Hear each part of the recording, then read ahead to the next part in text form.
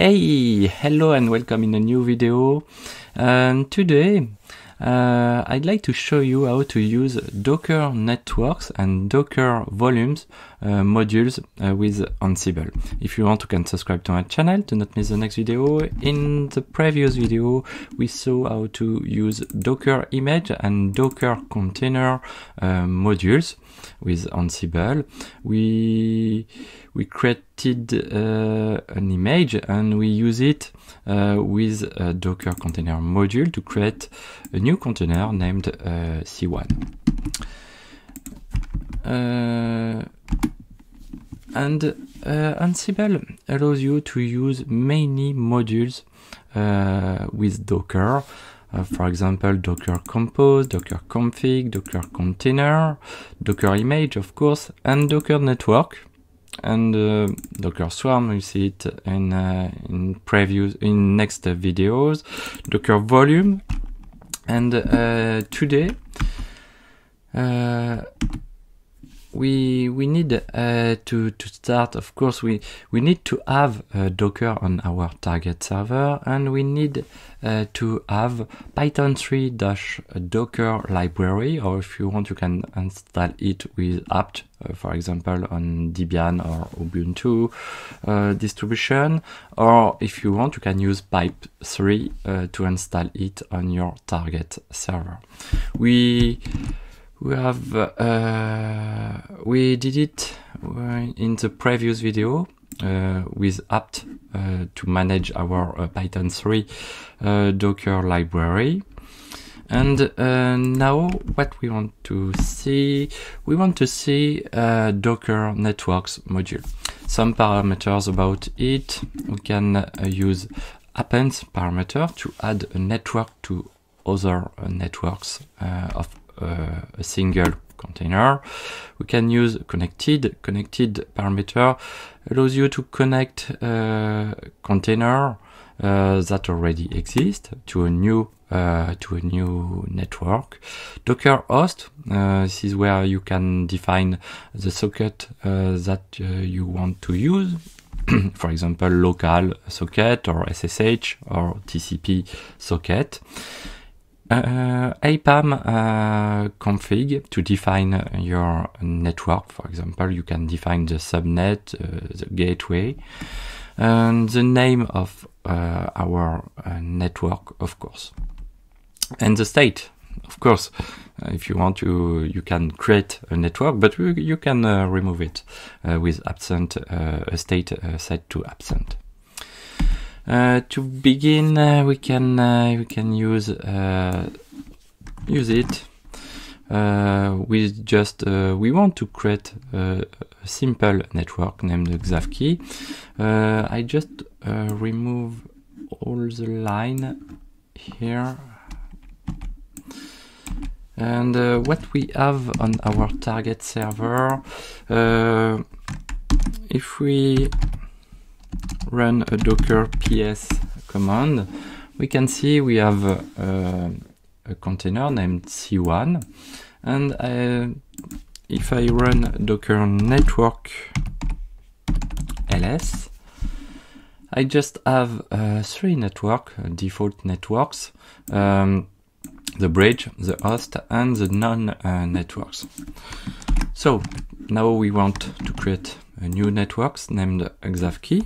To do it, we just add 3 lines, the name of our task, of course, and the Docker network module, and we want a new network named Xavkey. So I save it, I run an Ansible playbook command with our inventory, our user, and we want to set the SSH password, and we want to run our playbook.yml file. I run it, and I just add the SSH password, and we see we have a change on our new task. And to check it, I just run docker network ls, and we see a new network named Xavkey. Okay, this is very simple to use it. A new example. What we want to do, our container named C1 is just on the default network. To see it, we can run a docker inspect command on our C1 container. We can see we are on the default network with this IP. Okay, and this is the name of our network, the bridge. This is a default bridge about Docker. And to change our container, to change the network of our container, we just need to do it. We need to run this task, Docker network module, of course, and we want to create this network if this network does not exist, and we want to connect a container named C1 to it. Okay, so we can I think we can remove it, and we can run again our command line, and we run it again. And of course, if I check what we have our container, and if I run docker inspect command, we can see we have two networks for our container, for C1 container, the default networks with the bridge, and the new networks named Xavkey with a new IP. Okay, and a new example. If you want, you can add. This is the default. This is the default parameters appends set to yes, and we see it by default when we run this command. And if you want, you can set a new network with a specific range for this IP, and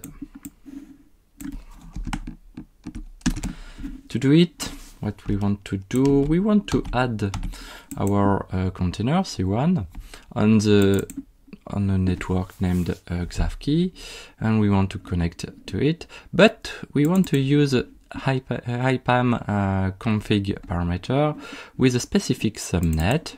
Here we define the subnet 172.13.12.0, and we define the gateway, and we define the IP range. So so I save it and I run it.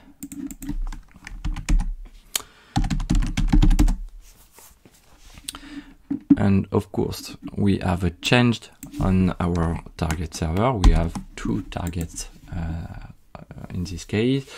If I run again docker inspect on our C1 container, what we have the Xavkey network, of course, but we add a specific range, and we see it with 172.13.12.2 IP. Okay, and now we can see the Docker volume,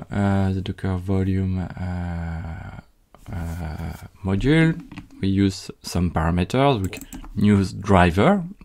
If you want, you can use by default the local driver to define a specific directory where you want to store your data about your container, or if you want, you can use NFS.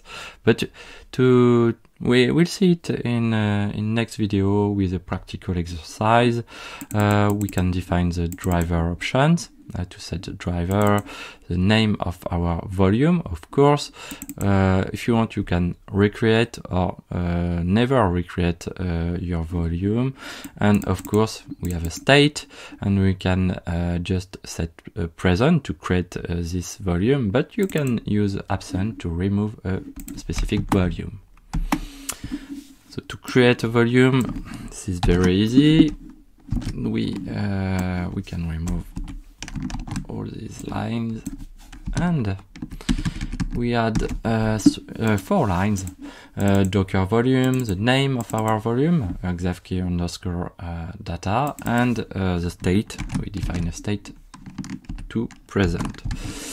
So we can check with Docker volume ls.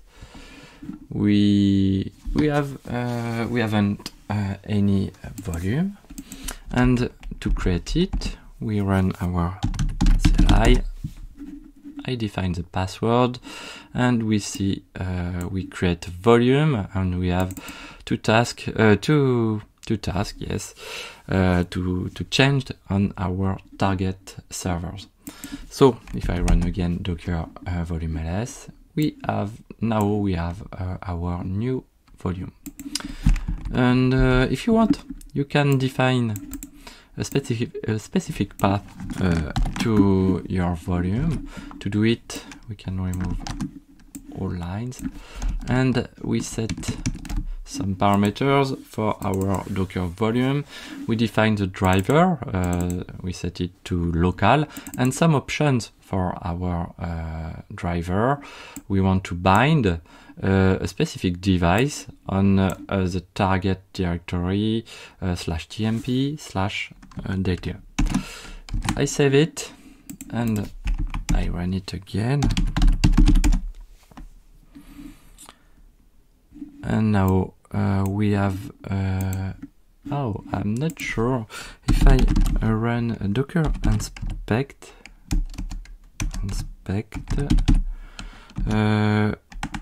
on docker volume inspect on our volume. What we have, we need to recreate our volume because we haven't any options, of course, but we want to recreate it. So to do it, we just need to add recreate option always. So recreate always. So I save it and I run it again. Okay.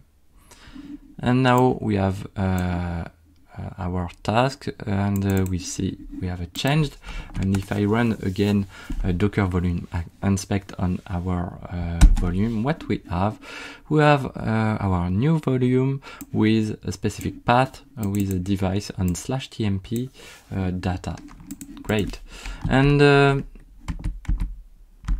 what we want to do, we can remove our volume. To do it, we just need to set the state to absent. So state equal to absent, and we run it again. I define the password, I set it, and we remove the volume.